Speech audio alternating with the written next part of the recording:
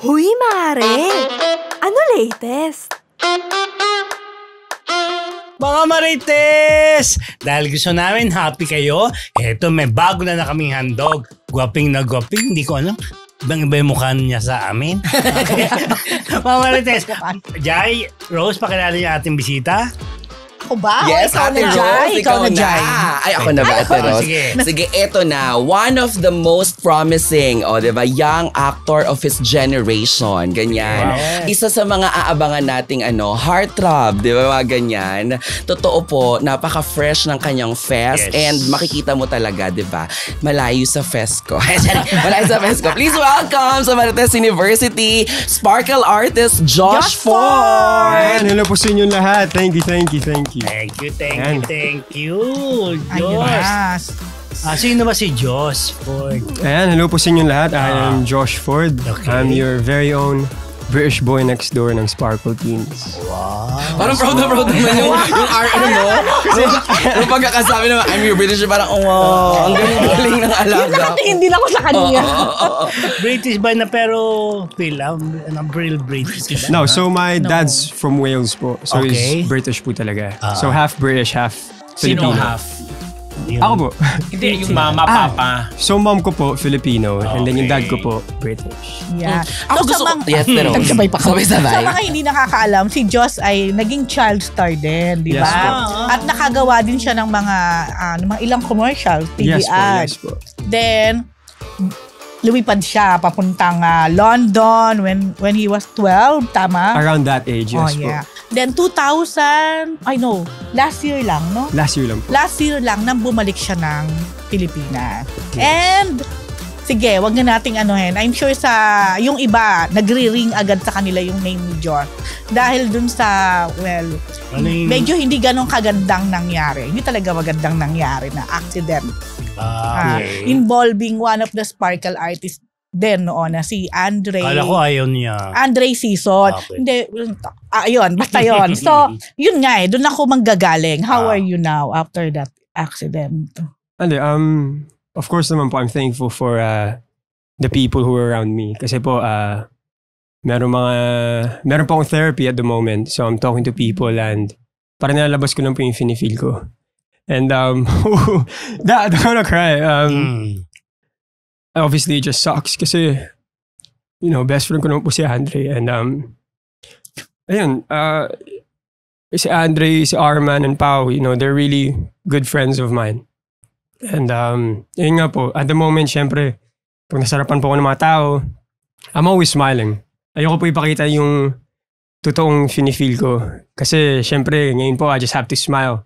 I always have to be happy, always have to be positive. Para po, may isip ng mga ibang tao na kahit anong mangyari sa buhay mo, just think positive. Kaya yun po, I'm doing okay naman po. Okay, good. Yes, we feel you actually. Oo. So ang alam ko after that, nagbakasyon ka muna sa London, yes, tama po. ba? So it helped naman, most likely. Yes po. Ano pinagkaabalahan mo doon? Opo. So pagbalik po doon is just for family lang po talaga. Kasi sabi po sa akin ng therapist ko na I have to see my family again. Kasi ang tagal ko nung hindi sila nakita po. Kaya, ayun. Okay. Yeah. At least you're doing good na. Ayos na lahat. Anyway, so anong mga projects mo sa GMA, Josh? Yes po. So kakatapos lang po yung isang project namin. Yung? Love at First Read with Mavi and Caitlyn. Nandyan si favorite ko, Mariel Pamintuan. Yes po, yes. Nandyan si Mariel. How's the food na, Mariel? Yes po, si Mariel. Hindi ko siya kilala. Alam mo, igas nga natin yan. Si nakakaaliw yan. Oo nga, pwede. G naman po siya. And at the moment, baba po ako mag-disclose ng title for the new show. Pero kasama ko po dito sila Miss Marian Rivera, Sir Gabby Concepcion, Miss Max Collins. Yung bago pala. Yes po. Gabby Eigenmann. Yes, and Sir Gabby Eigenmann. Against all odds. Okay. Yes po, yeah. Lumabas na yun. Lumabas na pala. Yes po. So anong magiging role mo doon? So, sa role ko po doon, ako po si Aris. My name is Aris na character. And I am parang, hindi mo po katulong. Parang kasamahan nila Sir Carlos, which is Sir Gabby Concepcion. Kaya yun po. And Miss Marian Rivera, si Catherine. Parang ako na po yung kasambahay. Hindi mo po kasambahay. Parang tumutulong sa family nila. Parang ganun. Parang hindi ko makita. Ang gwapo, ang kasambahay. Thank you po. So, may collab team ka ba doon, if ever? Yes po, I'm partnered up with Caitlyn Stave po. Caitlyn Stave. Sparkle din. Isa din sa mga Yes, sparkle artist. So, Yes, po, foreigner din. Ako, backgrounder naman. Kasi hindi ko sige, personally kilala pa si Josh talaga. Pero di ba, bukod sa maging commercial model nung bata, paano ka na-discover at nag-run ka rin ng audition o nakita ka sa mall, gano'n? The usual. Actually, nakita nga po ako sa mall. Totoo. Wala ako sa kid. Totoo po yun. Totoo nga. Totoo. Pero hindi, kasi po, Si Alan, hindi na ma'am. Hindi ko si Alan. Kasi nag-start po ako, yung una po talaga yung kuya ko. He tried going bully, kaso Englishero po talaga siya. Kaya hindi po nagustuhan ng kuya ko yung ganitong industry. He didn't really like acting. So napuntas po sa akin mami ko. Dito na-try ko po and ever since napamahal na ako. Kaya, Paano nilapitan kayo sa mall ng mom mo? I can't really remember exactly. Pero naalala ko na lang po nung... Binigyan ng calling card ang mami mo. Ayun, parang ganun. Very basic, ha? Diba? Usually And then the rest is history. Yes po, and the rest is history. Curious ako, paano ka naging matatas mag-Tagalog? Ang galing Kasi nga. yung Tagalog mo lang British twang Hindi siya. Considering na 12, sabi ni Rose kanina, lumikat, pumunta ka ng London, tapos Yes, bumalik ka lang last year ba to? Yes. 2020 or Yes po. So, hindi. From I was a kid po talaga, Tagalog po talaga kami sa bahay. Tapos parang hindi po mawala, nung nandun po kami sa UK, alright, let's say nasa bahay kami, Tagalog po talaga. Pero pagkalabas, we have to speak English now. Okay. So, din ko rin po nakuha yung British accent. Yeah, British twang. So, yeah. Magaling, hindi niya nakalimutan. Diba? Yes po. Tsaka hindi siya bulul-bulul mag-Tagalog. Di ba dun yung nagiging struggle ng mga AFAM, ng mga half-half? Di ba yung nagiging struggle nila? Like si Sam Milby, di ba ang tagal bago... For the longest time. Pati si Gerald, in fairness, mabilis. Yung sa'yo, in fairness, ano mo siya? Wala, hindi halata. Si Martin Rivera nga hanggang ngayon hindi pa rin. Correct. Ang galing, taray. Paano ka nagpe-prepare? Kasi syempre, di ba, baka mamaya magkaroon ng chika yung mga tao na parang, nako, just another beautiful face. Di ba yung mga ganyan? Kaya artista, ganyan. Paano mo pinaghahandaan and nire-ready yung self mo every time may project ka? Oh, that's a good question actually. Hindi, syempre I always stay true to myself naman po. And nung pag nabibigay po ako ng character or like audition sa GMA, pinag-aaralan ko po talaga na mabuti. Hindi ko lang po binabasa yung sarili kong script, kundi yung buong script. Nang pati mga ka-eksena. Yes po, pati mga ka-eksena and kahit sa mga eksena na wala po ako doon, pinag-aaralan ko po talaga. So, yun po talaga, I do a lot of research para lang maintindihan ko kung saan ba nagagaling yung character ko, bakit ba siya ganito, and ano pwede kong gawin na... Saan mo kinukuha ang ganyan? Saan mo natutunan yan? Oh, just online lang po talaga kasi hilig ko po talaga mag-acting. Kaya, just look online and titingin po ako ng mga ibang shows na similar sa character ko. Kung wala po, edi... Nagtatanong ka? Parang nagtatanong ako po. Nagtatanong na lang po talaga. Para sure. Pero ngayon parang napansin ko yung mga sparkle artists ngayon, in all fairness, parang natitrain talaga sila. Medyo binababad sila sa mga workshop. So yun, nagbe-benefit ka doon from that. Tama ba? Yes. Continuous yung mga workshop sa inyo. Opo. Marami nga po kaming workshop na ginagawa. Meron po kaming acting, dancing, singing, communications. Kaya nakakatulong po talaga sa aming lahat. Ano yung pinakamahirap na ginagawa mo sa workshop? Or doon saan ka nahihirapan? Siguro po acting. Kasi po sa acting, syempre marami pong mga tao na closed. Nila ipakita yung mga vulnerable side nila. So hindi naman po ako personally, pero other people parang, kasi dahil po sa acting workshop, mas nagbubukas yung kung sino kami. So let's say kasi yung coordinator po namin doon si Miss Ana Fileo. And ayun, let's say may eksena kami na kalamalungkot or mahirap. Kahit isang tao hindi mabubuksan ni Miss Ana. Kaya parang gandang makita yung parang pag-glow ng mga ibang tao. Pero yun po, acting probably for me. Ayan, yun ang pinakamasaya mong pinakagusto mong gawin. Pinaka-nahihirapan ka. So sa strength, kasi papunta ako sa strength. Yung sa strength mo naman, as an artista, ano talaga? Communications po talaga, I think. So you want to do hosting din? Hosting, ano nga. Possible naman po hosting. Pero if ever, gusto ko po talaga is acting lang po talaga. Actor. Drama and maybe leading man. Why not? Tanggalin mo na yung maybe. It could be. It could be, yeah. Pero alam ko, you're into singing din eh. Yes po, do you love singing as well? Oh. So bakit parang medyo hindi mo siya... Kasi kaya ko tinanong din, kasi akala ko sa singing, parang yun yung So parang kinakalimutan mo yata ngayon. Hindi naman po sa ganun. Parang mas comfortable lang po talaga ako sa pag-arte. Kaysa sa pagkanta? Kasi at the moment, nag-workshop pa rin po ako for singing. Same rin po for dancing. Pero pwede ka ba namin pasampulan man yan? Sige, pwede naman po. Pwede game. naman. Game naman. Nakapag-motion naman po ako, so may practice na rin naman ako. O di ngayon na. Ngayon na. Ngayon na daw. Ayaw nila mamaya pa. Ngayon na daw. Okay. Ano pa pwede ko yalan? Yung wag na lang kaya? Sige. Hindi pa pala ako nakapag-tubig eh. Ayan, wala pa naman po. Wala na to. Yan na lang. Ay, ito lang po. Thank you. Hindi may insekto. Correct. Oo, may nakita ko insekto. Para malinis naman din sabi ko.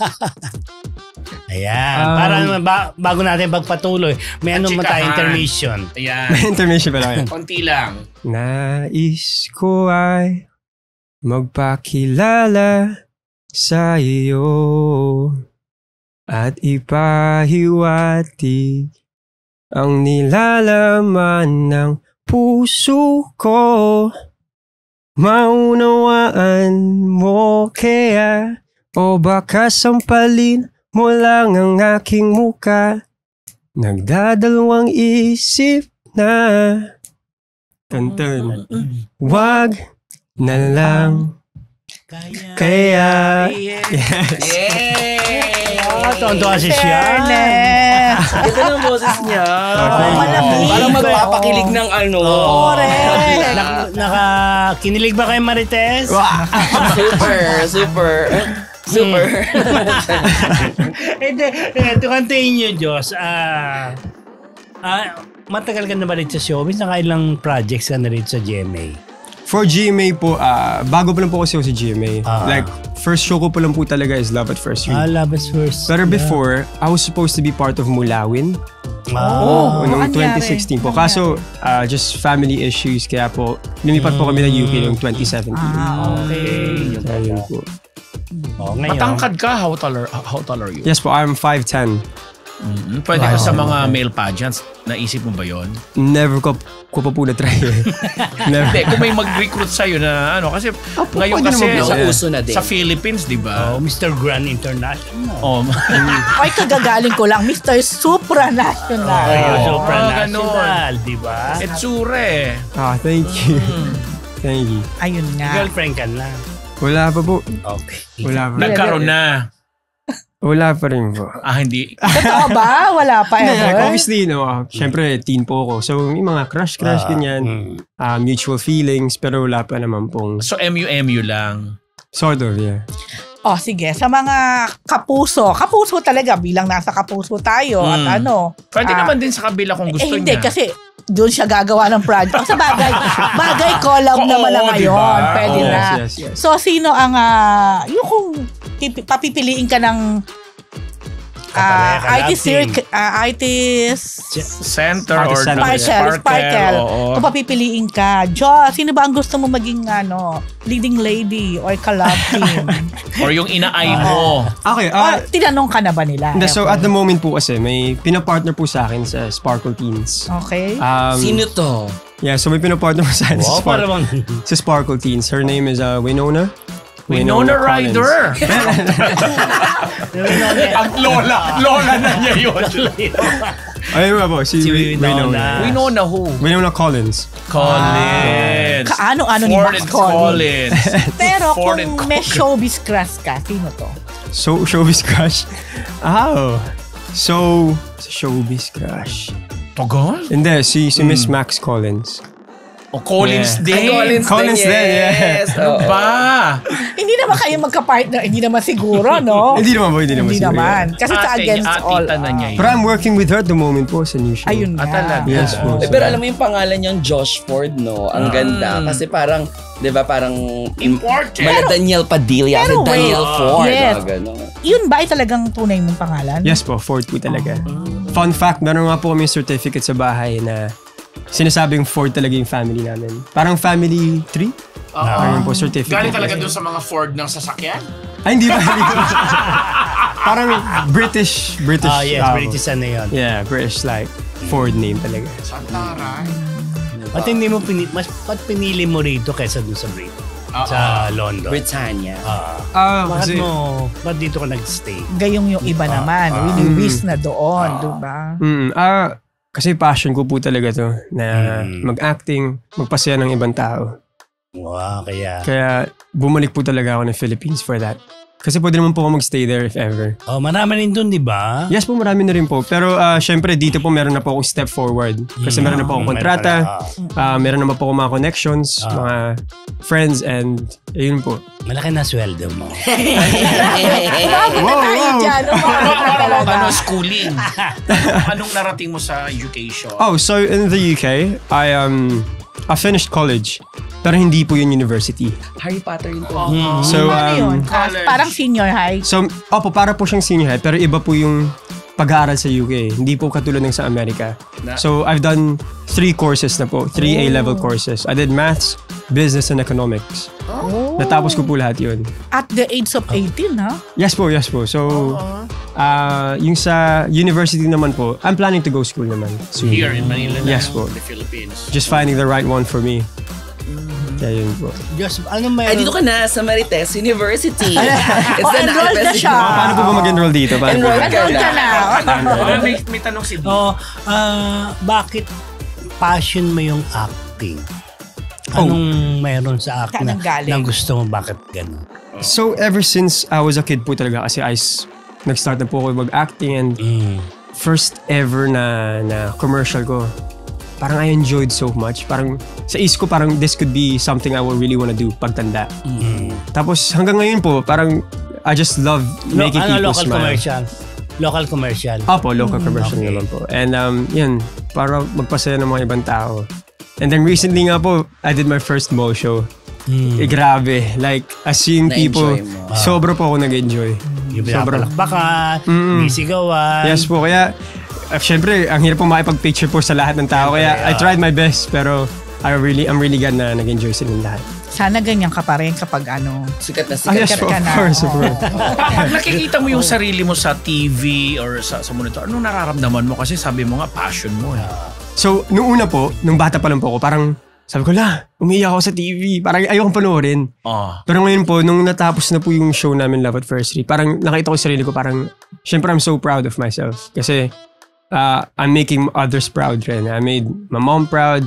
I'm for sure making my dad proud, my family proud, my friends proud, everyone around me proud. Kaya pag nakita ko yung sarili ko sa TV, parang, this is it. This is a start. So, ano nga yung nakikita mo? Parang, ay, pogi ko pala. Ay, pwede pala akong ganito. Ano? Parang nakita ko po yung mga angulo ko. Siguro itong angulo is better than this angle. Siguro pag buhok ko na malinis, parang iba yung itsura ko. Oo naman, no? And the way you speak, paano nag-convey ng message? Paano ano nararamdaman pa yes ganun? Po. So, syempre minsan Tagalog po yung linyahan ko. Minsan English. Parang nakikita ko talaga yung kaibahan pag nagtatagalog ako. Parang Pinoy na Pinoy. Pag nasa TV. Tapos pag English, it's very different. Parang I have an accent and parang wow. Parang wala na-impress na po siguro. Nakakitan ka sa Excel. Baby. So, di ba? True. Iba nga ba itsura mo eh? Oh, thank you. Very siya. Pleasant. Saka very young looking. Yes. Pero ako natutuwa ako kay Joss Kumbaga parang at his age, no? Parang nagpapakita na siya ng katatagan. Kasi after what happened nga, here he is, di ba? Ganun talaga. So, mas naging matatag ka after that, would you say? Mas naging malakas ang loob mo? Yeah, of course. Kasi syempre po, dream ko po to. Pero hindi ko lang naman siya dream. Syempre dream rin po ng mga friends ko, who passed. Grabe, no? Sorry, Diyos. Alam mo, you want to take it light. Kaya alam mo, pag yun ang nababanggit na iba ang siya. bilis nung ang bilis. emotion. Kasi andyan pa nga. And gusto kong balikan yung therapy. Kasi kailan lang ba to? Parang March. So, recent pa rin eh. Paano yung yung spiritual being mo right now, your condition as... No, of course po, Jesus Christ my Savior, so of course. And I believe in God. And ayun po, mas napapalapit po sa kanya obviously because of what happened. Yeah, I don't really cry, guys. Pero at least, naramdaman mo yung support system sa'yo ng family, ng mga kaibigan, no? Nandun. Yes, would you say yun ang isa sa malakas na sandata, kumbaga rin? Or sandalan. Oo. Opo. Syempre, after everything that happened, nakita ko po talaga yung mga tao na nandun para sa akin. And I'm just so thankful sa kanilang lahat. Kaya, yeah. You're here now sa Marites University. Nagkukwento, di ba? Para alam ng mga Marites yung mga emotions mo, mga moments mo, di ba? Tsaka hindi ako makabatin talaga pag ganyan topic. Lumalayo talaga ako ng mga gawa. Hindi kasi syempre, diba? Hindi mo na masundutan kasi ayaw mo na umiyak. Hindi, bukod sa hindi masundutan ate. Pinabalik pa ni Rose. Same na nararamdaman kong emotion. Dahil syempre baby ko din yun, diba? Pero most likely kasi marami din sa mga, of course, mga Marites na gusto ding makamusta yung kanyang sitwasyon ngayon. Nasa nakikita naman namin, parang nakikita namin na nagko-cope up pa siya pero he's coping up well naman. No? Yeah, at magaling ang therapist mo for you na andito ka, yung communication skill mo. Pag Maritesan ka rito. Diba? Is it your first time ba na pag-uusapan or natatanong yan ng direct to the point? Kasi parang ngayon lang kita nakita na nagsalita na yun, you're okay, you're having your therapy. Aside from the therapy, siguro, sa therapy siguro, yes. Pero yung may camera. Yung emotions niya. Opo, siguro po in camera, is probably my direct po talaga. It is my first time. Pero na-interview na rin po ako dati just asking how I am. After po yun ng media con. And ngayon lang po talaga yung na ganito. Kinamusta yung nagkapasalamat kami sa Diyos with your trust on us. No, it's okay, kasi it's good to talk about it naman po. Yes. Nare-release kahit paano no? Ito, sorry pwede ko bang itanong? Kasi syempre we all know that sa social media, diba, we cannot please everybody. True. Diba? We cannot please everybody. Yes. And doon sa nangyari na ganong incident, I'm sure not everybody is parang showing their empathy and their support sa inyo. But some of them, meron pa din talaga na mga hindi maganda yung sinasabi. Nababasa mo rin ba yun? Nakarating ba sa iyo yun? Narinig mo ba yun? Napag-usapan nyo rin ba yung mga ganon? Pero meron ba na mga hindi maganda nga? Sa mga, I don't look at it po kasi. Good. Okay, that's good. My therapist said parang pag tinignan ko yan. Lalo kang matitrigger, kasi, hindi mawawala yung pain. Kasi of course, I know what the truth is. Yes. So if I see may mga iba pong nagko-comment or anything. Opo, kaya. So nag-shy away ka din sa social media for a while, would you say? Opo, I took a break po talaga. And that's very good kasi toxic yun, makaka-affect talaga yun. Yeah. Kamusta kayo ni manager mo, ni Alan? Ako naman po. Ba't may tingin ka sa akin? Para mapatawa ka lang. Akala ko letter L na yung sasabihin. Matawa ko lang siya. Para mapatawa ka, mapangiti. Bakit, Alan? Hindi yun. In fairness, thank you for sharing yung after the incident, dito una mong naikikwento yan. And I am sure, kagaya rin nila papaambit ito dyan na Ate Rose, darating ang time na makakapagkwento ka and alam mo yun, ng buong-buo, nang hindi ka, I'm sure hindi mawawala yung pain kasi mahal mo yung mga kasama mo. Diba? Pero sabi mo nga, diba, Jesus is your Savior talaga. Kaya thank God. And adon nga rin po pala kanina, because why I'm acting right now rin. Kasi syempre, pangarap rin po nila yun, nila Arman, Pao, and Andrei. Kaya ngayon I'm more motivated na magpasaya ng tao, mas makilala at do well for others. Kaya parang tinutuloy mo rin yung pangarap nila. I'm doing this for the boys, Okay. Konting bonus naman sa mga Marites. Kasi most likely maraming mga girls dyan na looking forward at gusto malaman ano kaya yung type ni Diyos sa isang babae naman. Grabe. Yan. Okay. Ano nga ba? Hindi kasi ako po, hindi ko po alam kung maniniwala kayo. Pero wala naman po akong type. Wala. Okay. Wala naman po akong type. Walang preference. Wala naman po akong preference. Si Jai pwede na. Uy! Tita niya na ako. Tita Jo. Okay. Siguro, okay. Ay, pwede daw. Okay daw. Hindi. Ay, hindi pala. Antay nyo dyan. Matangkad? Siguro, hindi. Syempre, mas malig po sa akin. Okay, mas Mas malig malit po. sa'yo. So, kahit 5'8" under, okay na po sa Ay, akin. idodrawing ko. Parang yung 5'8", bro. Okay na, pero nga niya, 5'8" under kasi may mga Okay. malatangkad po. Mahabang buhok, maiksi ang buhok. Mahaba po. Mahabang buhok. Morena or mestiza? Ako na talaga. Parang ganyan na. Ikaw na talaga. Pwede po bang both? Both. Okay lang siya. Chinita or... Or ulit, ano muna, matangkad. The drawing po. 5'8" below. 5'8" below. Okay, 5'8" Tapos and below. long hair. May ano dito. Tapos chinita or mestiza or morena, both daw. Either, slim or voluptuous? yun. Slim or medyo Voluptuous. Chinita Yun daw. Chinita? kahit alin Kahit ano daw. po. Hindi, kahit ano naman po actually, yeah. Wala. Not necessarily Pinay. Opo. I don't really mind. Parang, siguro mixed po. Pwede. Okay. Mixed daw ha. Oh. Yeah. Tapos, Maputi. maputi. Morena po. Mestiza. Pero hindi. Okay rin sa'yo morena, sabi Opo, mo. ako na rin po sa kanya morena. Diba? Long hair or short hair? Omega. Parang, Yun na nga, Balidal ko. slim or voluptuous.